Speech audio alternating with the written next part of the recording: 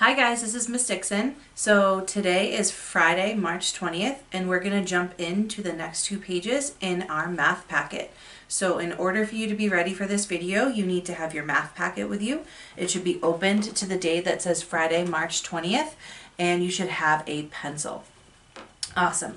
So the very first problem on our packet today is a tricky problem. So I want to give you a second to read the problem about Branson and his sister Beatrice.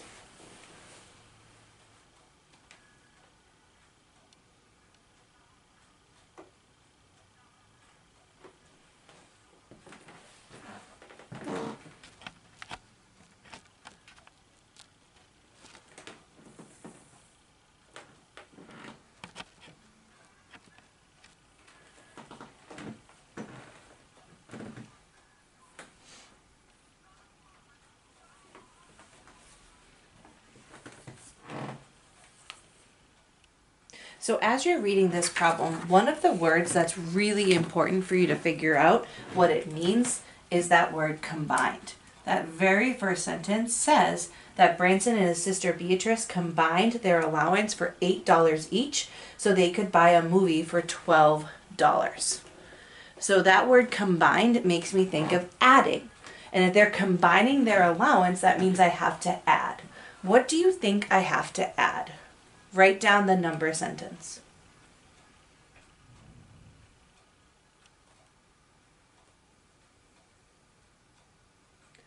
Hopefully the number sentence that you wrote down was 8 plus 8 equals something.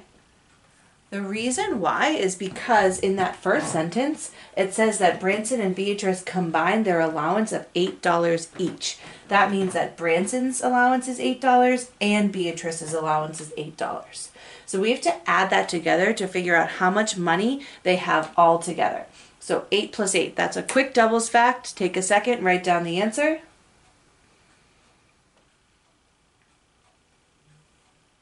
Hopefully you got the answer of 16. And I'm going to put a dollar sign in front of that because that represents their total amount of money that they have together. So they decided to use that money, it tells us, to buy a movie for $12. And the next part of this question is saying that they bought $1 containers of fruit salad with the remaining money and split the containers evenly together. So I know for this problem, and it's a little bit tricky, I have to do a couple of different things in order to actually answer the question, how many containers of fruit salad did they each get? Right now I'm thinking in my head, if they had $16 together, but they spent 12 of it on a movie, how much do they have left? And I can figure that out with a number sentence of 16 minus 12 equals something. That means they had $16 together with their allowance, and the movie cost $12.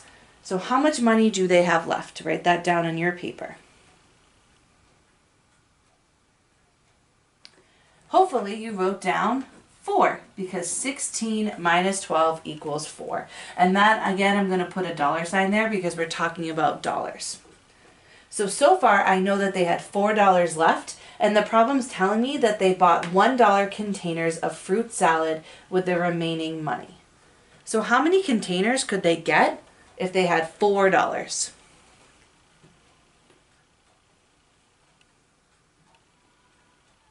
Hopefully you realize that they could get 4 containers because each container was worth $1. But we're not even done yet. This problem has many steps to it, and now we have to figure out how many containers that they each have. So we have 2 people and we have 4 containers. What do you think I need to do to solve this problem?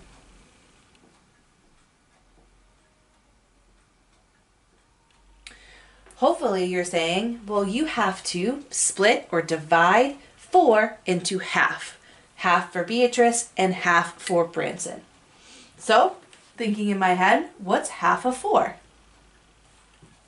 Hopefully you know half of 4 is 2. So 2 containers each. Circling my answer. Awesome. This next part of our page takes up the rest of our page, and it says for us to complete the chart about the 2D shapes. Oh, typo. That should say shapes below. So you have 1, 2, 3, 4, 5, 6 different shapes. Your job is to write down the number of sides, the number of vertices, and the name of the shape. I am going to do this on my own as we give you about 3 or 4 minutes to figure it out yourself. Take each shape at a time and go ahead and get started.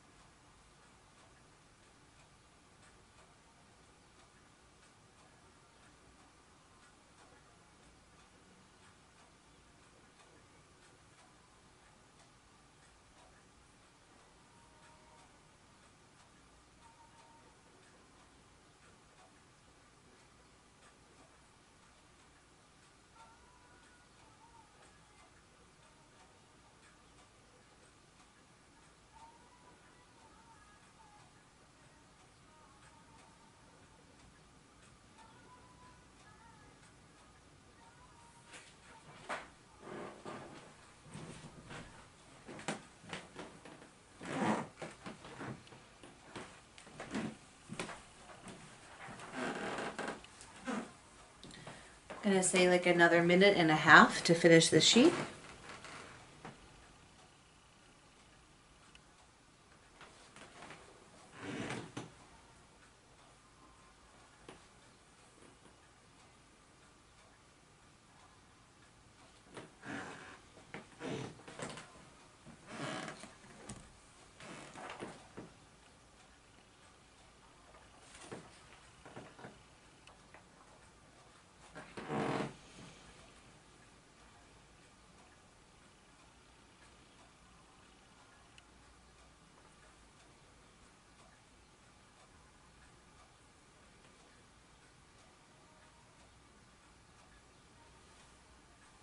About 30 more seconds.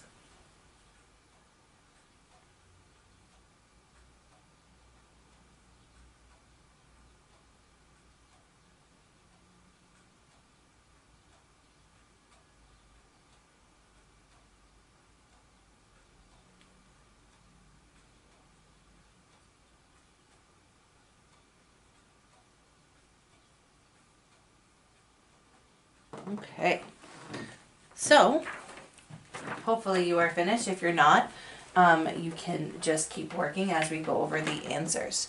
So as I said, I was doing the work by myself over here. I'm going to zoom in a little bit more so you can see the chart a little bit better. Okay, so this first shape, hopefully everyone figured out, is a circle. And because and circles have no sides and no vertices. The next shape was a little bit tricky. Hopefully you used some strategies that you learned in kindergarten and first grade to make sure that you were counting the sides. You can always count the sides just like this by drawing a line through them to see that there are 8 sides and 8 vertices. Shapes will have the same number of sides and vertices, and remember, vertices is just a fancy word for corners. So here we have a shape that has 8 sides and 8 vertices, and it's called an octagon. Now some of you probably got this, and some of you might not have been sure of the name, or you might have wrote hexagon or pentagon. Remember, octagon is just like an octopus. Octopi have 8 legs. An octagon is a shape with 8 sides. All right, the next one, we have a triangle because it has 3 sides and 3 vertices. The next shape is called a hexagon because it has 6 sides and 6 vertices. The next shape, it has 4 sides and 4 vertices, and that's called a rectangle. And then we have the last shape has 5 sides and 5 vertices, and that's a pentagon. One thing that's really important, the reason why we're taking the time now to actually talk about these 2D shapes is because later on this year, we are going to be learning about 3D shapes.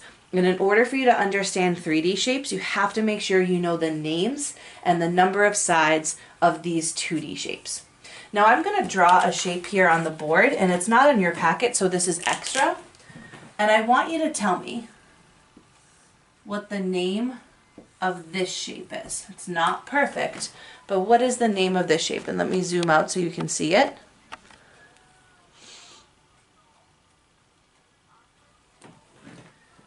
I'm counting the sides. 1, 2, 3, 4. So it has 4 sides. It has 4 vertices.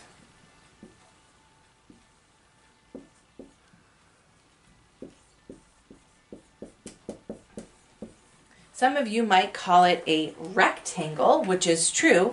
This is a rectangle, but it also has another name. And that another name is a square. Think in your head, why is this shape a square?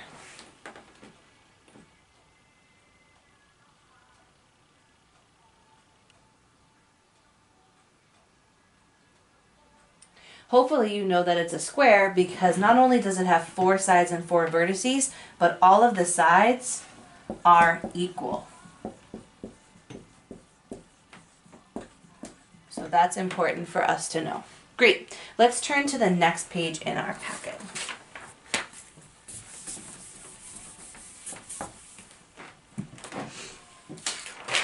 Okay. This next page in our packet is starting with some more half problems. So you have to figure out what half of 62, 68, 66, 64, and 70.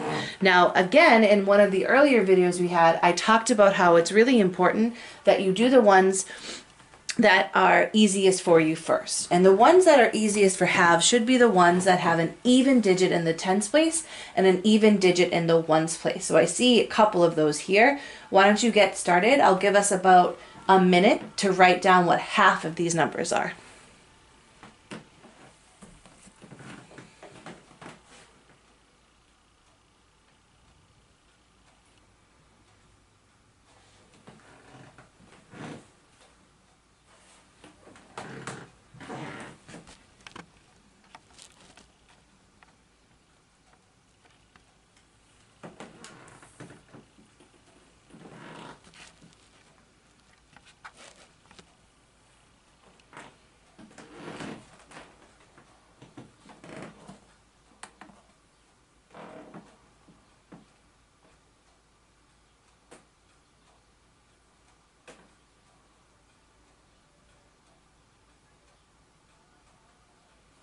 About 15 more seconds.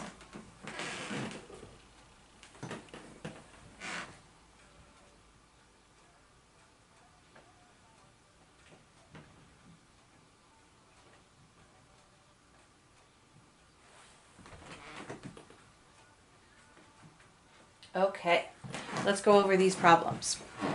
So, half of 62, hopefully you got the answer of 31. Because half of 6 is 3, half of 2 is 1. So that's how you get 31. Next one, 68. Half of 68 is 34. Half of 6 is 3, half of 8 is 4, 34. Next one, half of 66, well, that's 33. Half of 6 is 3, half of 6 is 3. Making sure you're taking half of the tens and then half of the ones. Half of 64, that's 32. Half of 6 is 3, half of 4 is 2. And the last one, half of 70. This is a little bit trickier because that 7 in the tens place is odd, but half of 70 is 35. 30 plus 30 equals 60, and 5 plus 5 equals 10. 60 plus 10 equals 70. Awesome. This next problem that we have on our page has to do with temperature. We know here in the United States, we do temperature in terms of degrees Fahrenheit. That's the unit and the label that we use. So part A says, on Monday, the temperature was 68 degrees Fahrenheit in sunny Florida. On Tuesday, a cold front hit and the temperature dropped 39 degrees Fahrenheit. What is the temperature on Tuesday? I know for me, if I'm thinking about this problem, I have to think about what it means if the temperature dropped and what operation that's telling me I need to use. So think in your head, should I be adding 68 and 39 together, or should I be subtracting? Hopefully, you're thinking that you have to subtract because it got colder. So when the temperature dropped, that means it's a lower temperature.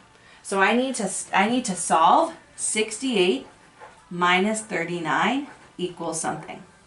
Go ahead and take a minute, use whatever strategy works for you, and do that subtraction problem.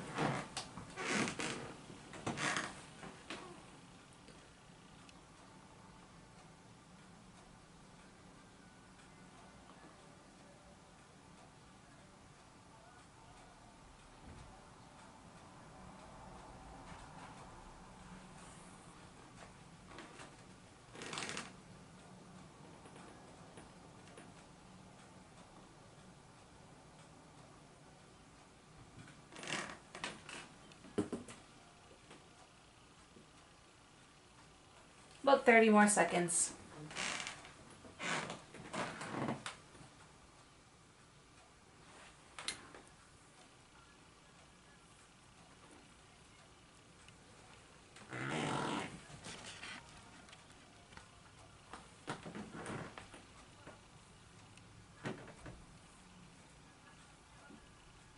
Still kind of figuring out this. Perfect.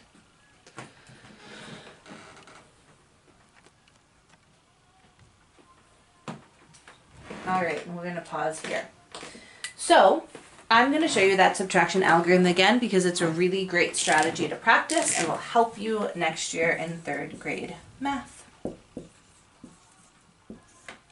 8 minus 9. I can't do that because 8 is a smaller number and I cannot take away a bigger number from it. So I have to regroup to get more. So I'm going to regroup one of my 10s. So instead of 6, I have 5. And now instead of 8 ones, I have 18. 18 minus 9 is 9. 9 plus 9 is 18. Now I take away my 10s and I get 5 minus 3, that's 2. So my answer here is 29. And that represents 29 degrees Fahrenheit. I need to include the label in order to get that. So, now we have part B that we have to answer. So we know Tuesday's temperature is 29 degrees Fahrenheit. And the next one that we have to do is part B, which says on Wednesday, the temperature warmed up 28 degrees Fahrenheit. What's the temperature on Wednesday? So again, just like the problem before, I have to make sure I understand what it means when the temperature warmed up.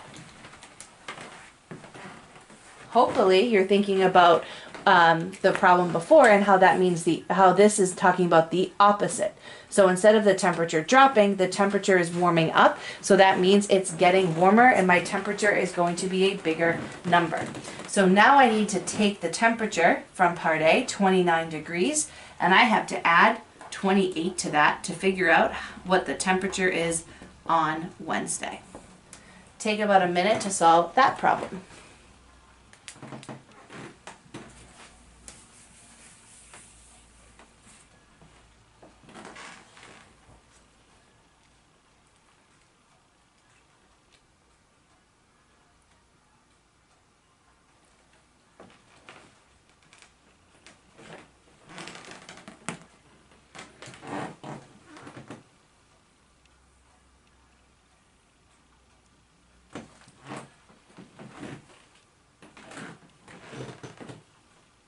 About 30 more seconds.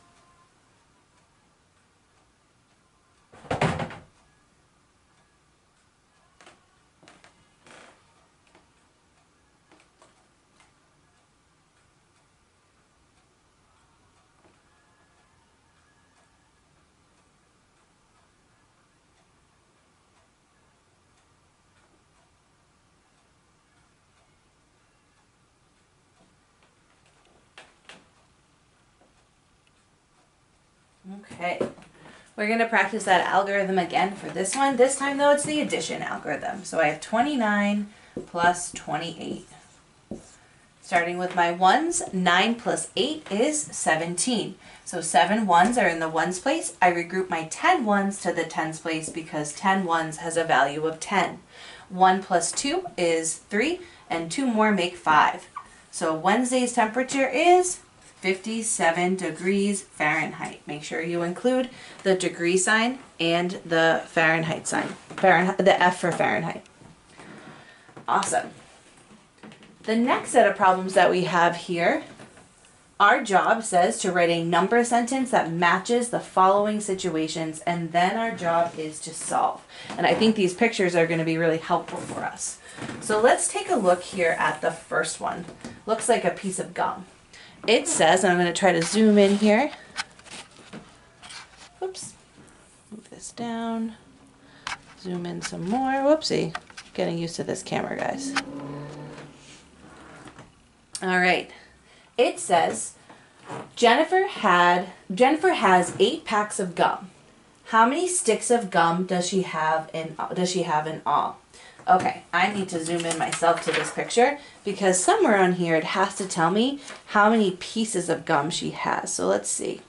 Jennifer has 8 packs of gum. How many sticks of gum does she have in all? Oh, I can see it right there in the picture.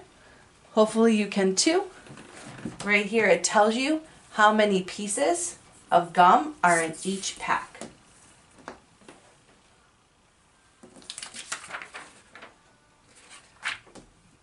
Hopefully everyone can make that out, that we have 9 pieces of gum in each pack. So think in your head, she has 8 packs of gum and there are 9 pieces in each. So what type of number sentence am I going to write?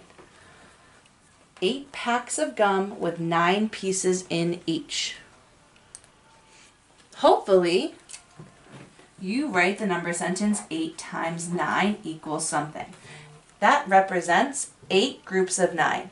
8 packs of gum with 9 pieces in each to figure out how many she has all together.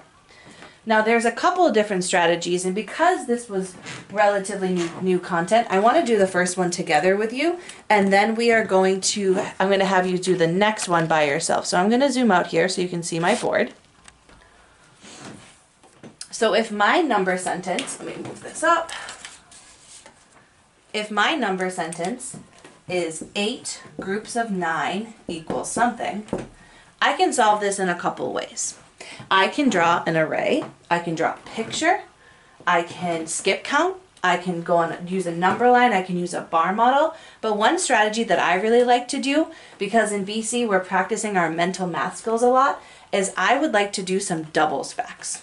So 8 groups of 9 means I have to add 9 8 times. Remember, multiplication is just like repeated addition.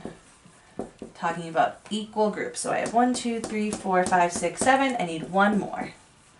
8. So I have 8 groups with 9 in each group. Now I'm going to add 2 9s together at a time. 9 plus 9, our doubles fact is 18. Another 9 plus 9 is 18. And then 9 plus 9 again is 18. And 9 plus 9 again is 18. So now I have to add my 18s together. This is a doubles fact. This is second grade fact power here. So now I have to add 18 and 18. We've practiced these strategies so far on our videos, adding our 10s. 10 plus 10 is 20. 8 plus 8 is 16.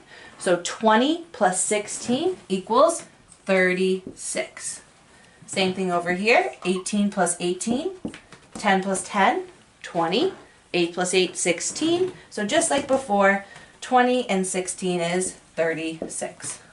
So now I'm left with 2 numbers, and we can use the same double strategy, adding our 10s and adding our 1s. You could even build these with base 10 blocks or do an algorithm, but let's practice that mental math strategy again. 30 plus 30 is 60.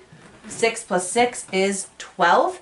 60 plus 12 is 72. So this is my answer, 72 pieces of gum all together. I can even write this number sentence over again. 8 times 9 equals 72.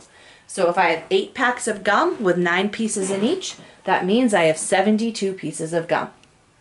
I'm going to have you solve this next problem on your own. It says Coach Johnson bought 7 boxes of baseballs. How many baseballs does he have in all? And that picture right there shows you how many baseballs are in each box. So take a second to write a number sentence, choose a strategy of your choice. You can do this doubles fact one, or you can draw an array or a picture, whichever you prefer. I'm going to give us a couple minutes to do this.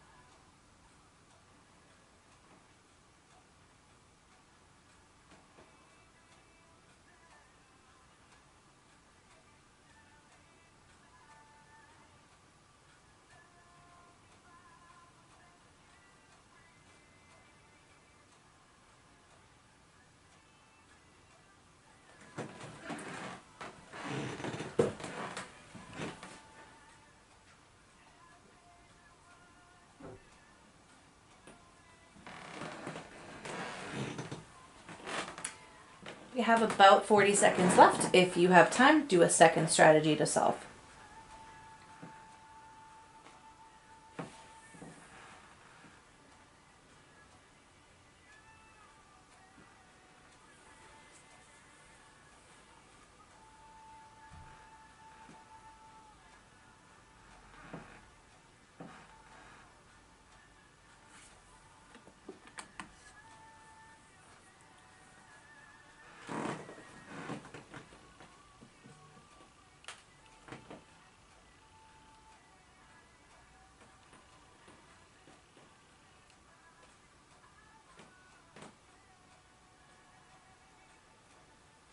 All right, I'm going to zoom out here so that we have the board so you can see the strategy.